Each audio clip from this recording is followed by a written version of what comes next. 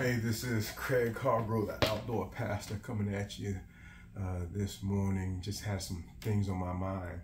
A guy named Richard Reason Garrett invites me regularly to read a plan from the Bible, and so I've been doing that pretty regularly, not pretty, very regularly for quite a while.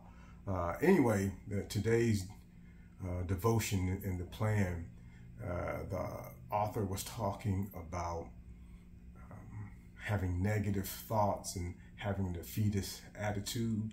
And as I was working out and walking, and I was praying and meditating on the devotion, I thought about, God doesn't want us to, this is not new, but I just want to share it with you that God doesn't want us to think that way.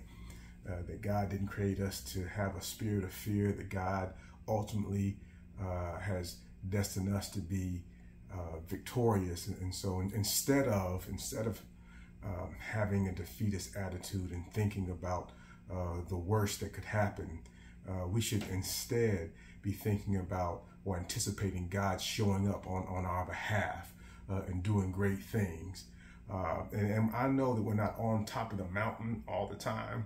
There's going to be times where we're going to be crawling and digging out of the rubble. But instead of, again, having that defeatist mindset and negative attitude, why don't we instead anticipate God's recovery? Instead, anticipate God's rebuilding. Instead, anticipate God's restoration.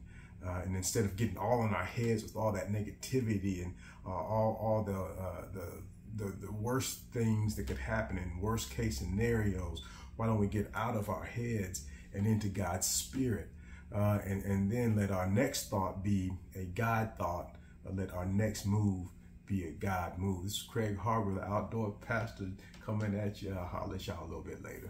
Peace.